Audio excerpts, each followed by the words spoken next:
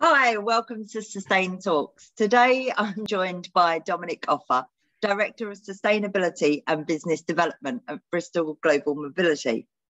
Me and Dominic had a chat the other day. This is why I do the Sustain Talks. We had a brilliant conversation and I just wanted to share it. So we're going to have the conversation over again. Dominic, really good to have you here again. Really looking forward to sharing this and your journey in sustainability. But why don't you tell us a little bit more about that and how you got to where you are now? Thanks, Sam. Yeah, I think me personally, I've always been involved in some form of sustainability, whether I've known it or not. From a very young age, 7 years old, I did a fast for Kosovo when that was happening. And at that point, I was just very engaged with what was happening in the world and recognizing there was people suffering. And, throughout different stages of my life, I've gone to, doing part vegetarianism and trying to be as eco-friendly as possible and all these actions. And it was only until maybe about 4 or 5 years ago, someone was kind of like, oh, there's a name for that. And it really kind of changed when I read a book by Mons Chenard, who's the founder of Patagonia, called Let My People Go Surfing. If anyone hasn't read it, it's well worth a read. And that really ignited something in me. And I started being more active in the kind of sustainability scene. And when we hit COVID, there was a series of David Attenborough documentaries that came out. And I remember watching this and then standing up and kind of pacing around my house going like, we're not doing enough. Went to my boss, a truly inspiring woman called Valerie Wakeham, and I think she might have had the same epiphany because I talked to her and she was like, look, go away. If you believe there's something that we can be done, and she's done this all throughout my career, go put it together and then bring it back and let's see what we can do. And I did that. And, she really drove that happening within Bristol. And it was myself and another person who no longer works at Bristol now, but we created a whole structure in the middle of COVID when all this madness was going on, and took it to our leadership. And they said, you're right. Yeah, we definitely need to do this. But we're in the middle of the worst pandemic, this generation has ever seen. We don't have the resources to do this. So if you want to do this, this is going to have to be on your own time. And, what we did was reach out to our organization and say, is there anyone who cares about sustainability? And 6 or 7 people came back and went, yeah. So we created a committee and then drove our sustainability initiative to where it is now, building it on partnerships with companies like Planet Mark, Just One UK, Prospera, B1G1, Includability. As we've gone along, we've picked up partners who really kind of build upon what our ethos is around our company, which is connecting with people versus controlling them, and then building that into our sustainability initiative, which is called Move the World. So it's been a bit of a journey, and we've been, recognized by Planet Mark as finalists in an award in communicating sustainability, talking and working with lots of people within our industry, to the point where it's now got so much kind of momentum that Bristol said, right, let's set up a sustainability department. So that's what we've done, and I'm very lucky to lead it. Brilliant. Let's just talk a bit more about what Bristol Global Mobility does, because people might not recognise the name, and then we can sort of go in a little bit deeper about what you've done within becoming a more sustainable business. Yeah, absolutely. So Bristol Global Mobility is an international relocation company. For people that aren't familiar, which many people aren't unless you've moved internationally, is we work with corporate clients to recognize they might have someone saying going from London to New York, or I don't know, Bangladesh to Japan or something like that. And what we do is we support their relocation. So that might be tax, immigration, moving household goods, getting them there, finding them houses, language training, cultural training. If you imagine anything that you might need from moving from one point in the world to another, even if it's 10 miles down the road, Bristol kind of supports clients with that through a network of vendors. And yeah, that's what we do. How many people do you move a year? Over 20,000. Wow. Yeah, we do it. I can't remember the last figures, but it's between, I think it's between about 22 and 25,000 moves a year. And that's a full move. It's not a partial stay. You know, could it be like a 3 months, or it is a full? You're moving a family, a person, to stay for a long period of time. Yeah, there's definitely different types. So you could have someone who's just going for 3 months, for example. They'll go in, we'll sort them out temporary housing, get them an air shipment for their household goods, like a lot of suitcases they might want to take with, to full 3-year assignments where, they take their family, where, looking after their house back home, finding them a new house, getting 40-foot container shipped around the world, to people who just go on projects for 2 weeks. They go in, stay in some temporary living, and then we get them out. So okay. Yeah, a very large range of things. Yeah, so a lot of emissions in moving people about. Yeah. So you found your passion and you wanted to make a change. Where did you start when you were like, right, let's start with what do you start with? Yeah, I started with panicking mainly. Don't scare people, Dominic. But no, I think that's the biggest question I get asked, and most people within sustainability get asked, I believe, is where do you start? And it's sometimes a tricky one, but what we did was start with our core business. So look at what internally we do, what we're able to change, and how we're able to make small steps into progress. And then we can look at things that are more complicated, like household good emissions and everything like that. So the first thing we did is we created a plan, and I think this is the best way for any company to go. And it doesn't have to be this mad detailed, kind of graphs and charts and all that kind of thing. Really, what you just have to understand is what are the core parts of your business, and what do you believe that you can do to reduce or support sustainability. Bristol, and this is kind of around me, in the way that I work, we went full pace at it. We created a strategy and looked at what we could do within the industry as well as our company.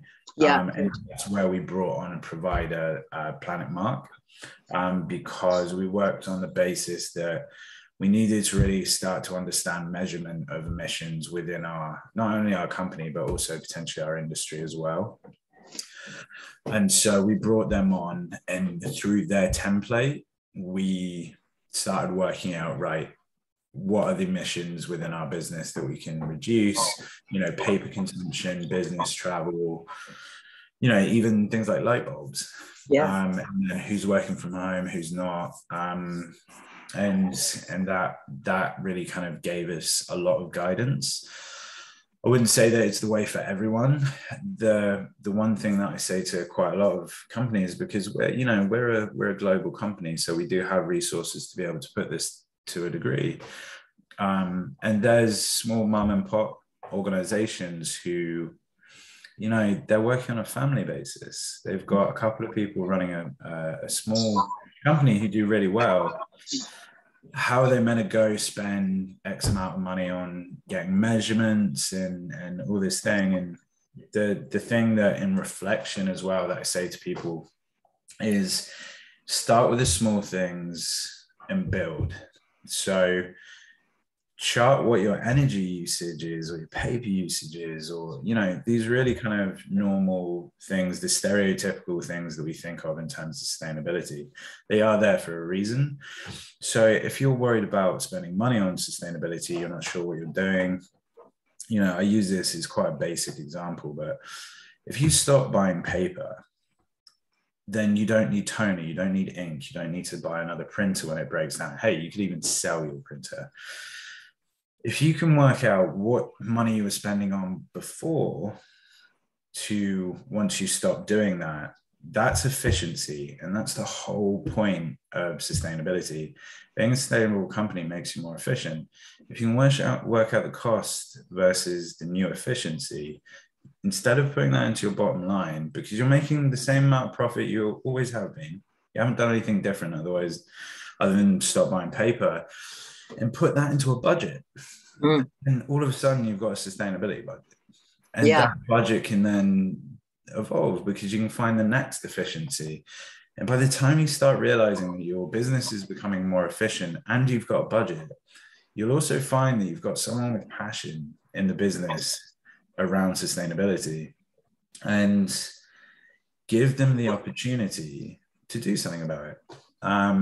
And, you know, the other big piece is you can put anyone, as long as they've got an interest in it, I would say is the big thing. You know, if you're a big corporation and you've got money, go hire someone in sustainability. That's the one thing I say. If you're not, you haven't got those funds, get someone interested, but train in them, like invest in them. So, you know, the Cambridge Institute of Sustainable Learning, their basic course, it's like 220 quid.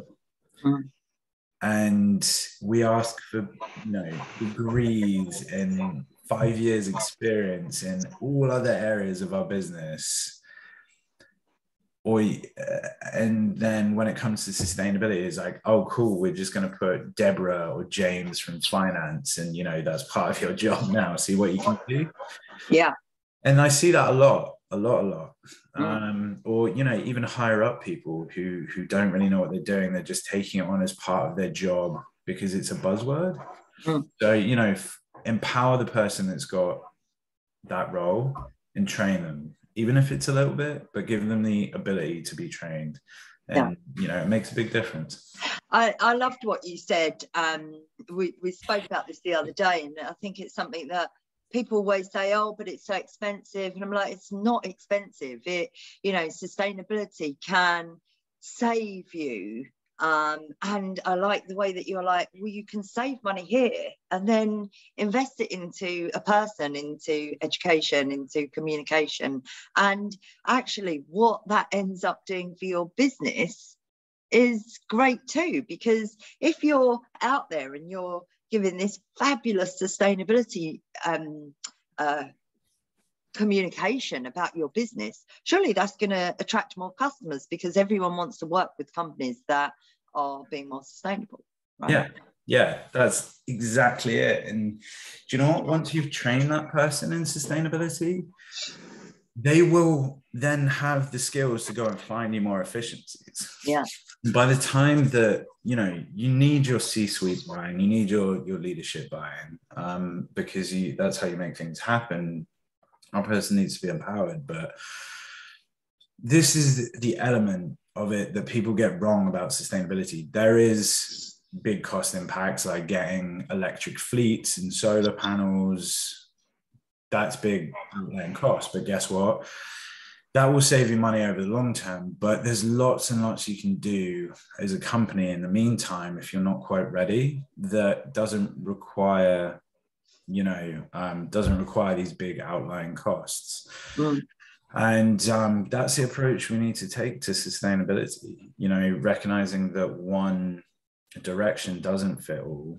And it's something that is part of my everyday message is trying to get procurement teams of big companies to realize that the journey that they're on to become more sustainable isn't the same journey that smaller companies are on that are part of their supply chain.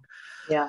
And there's a really, I'm sure loads of sustainability people would disagree with me, maybe, but my personal view is that we're in a bit of a dangerous place at the moment, because there's lots of companies who are driving very heavy sustainability processes and requests down their supply chain, with, first of all, not really understanding what they mean for a smaller supplier, and kind of taking that mindset that we do have in especially westernized businesses is, you know, if you're working for us, this is what you need to do.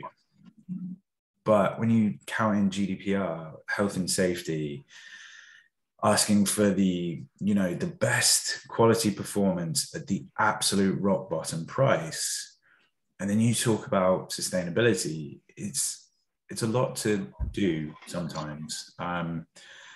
If you're being requested to do these big admin forms, if you're being requested to, you know, deliver certain data on a daily, weekly, monthly basis, that's where you're not taking into account the mom and pops organizations who they just can't afford to do it. They don't have the resources to do it.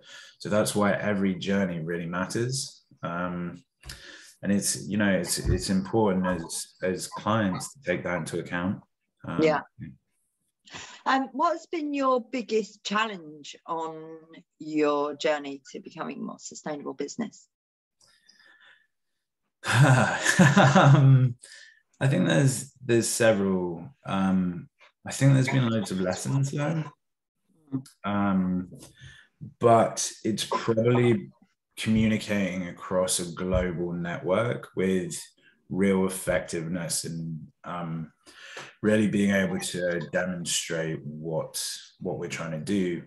And I was talking to this to the president of our company and our managing director, actually not so long ago, is it creates, we're growing an entire department that we've had nothing, we've never done anything in, well, we have, but we've never really labeled it or understood that that's what we're doing. And it's a lot. It's an awful lot. It's you know, you're asking, and this is in what we're doing, but you're asking a lot of people who have very busy day jobs to think differently and act differently, and everyone has been so engaged with Bristol. But one of the hardest things is to keep that momentum.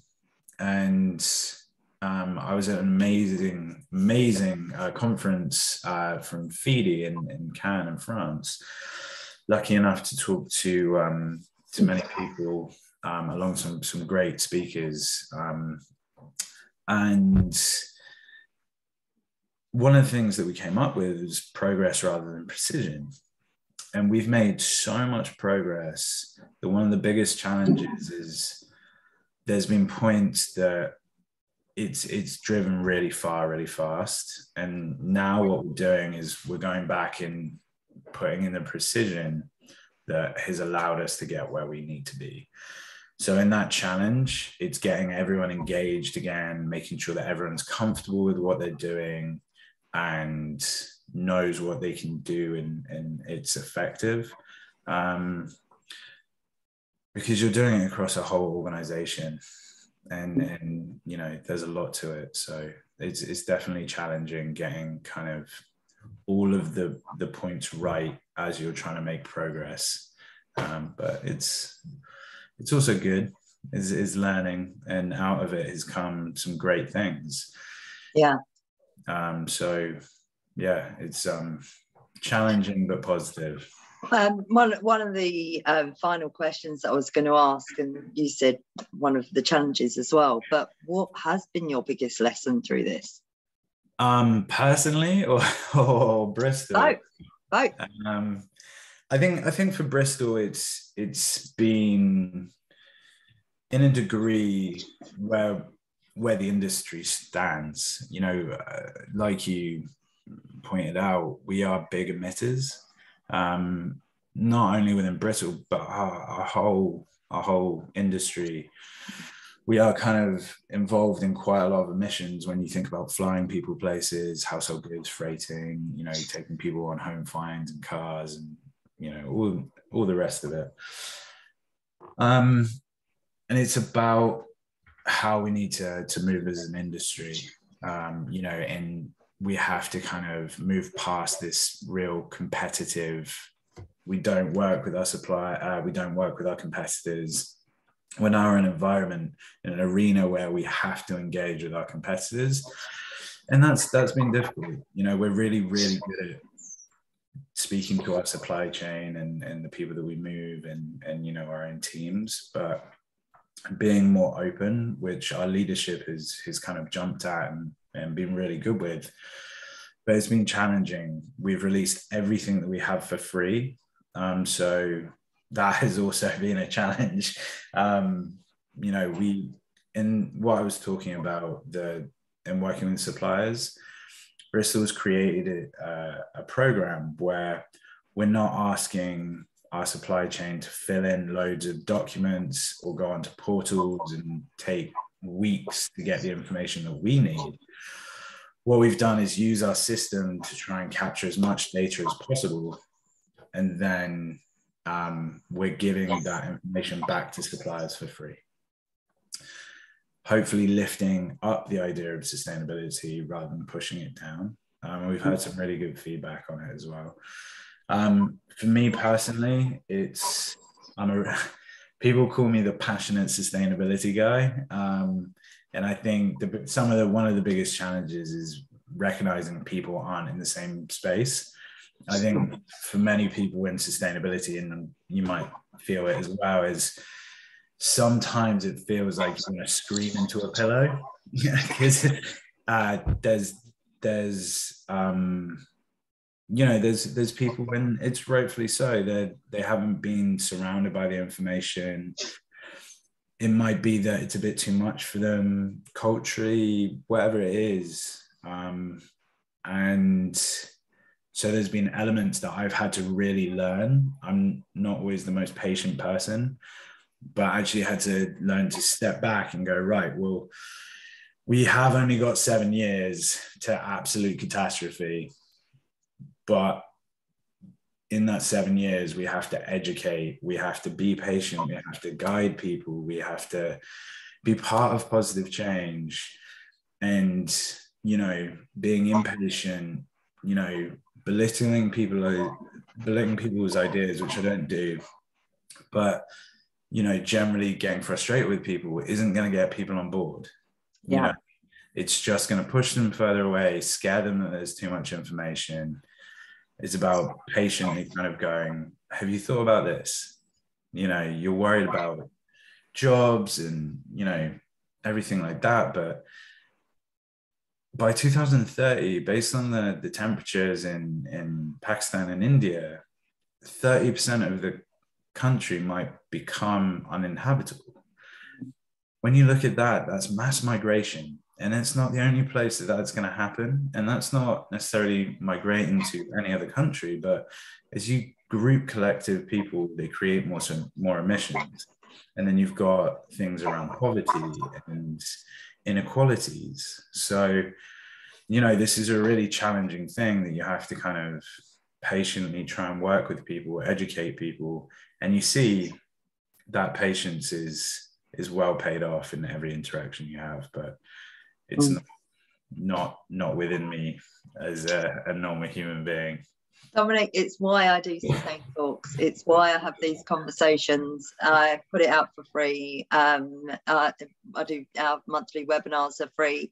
It's if I can guide, inspire, help, share as much information to simplify sustainability and social responsibility, then I'll do it. And, you know, having the conversation with people like you, just and listening to, I've had this conversation so many times, but it never gets old, and it never sounds the same, because every person's sustainability journey is different, and everyone is either in a different industry or in a different business.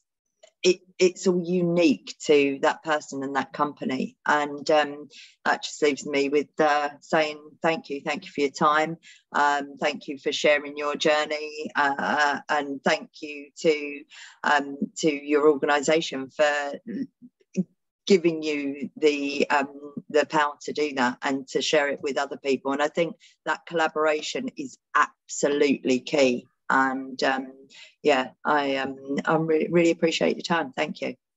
Thank you, Sam. Cheers. Good. All right. Have a good day. Yeah, you too.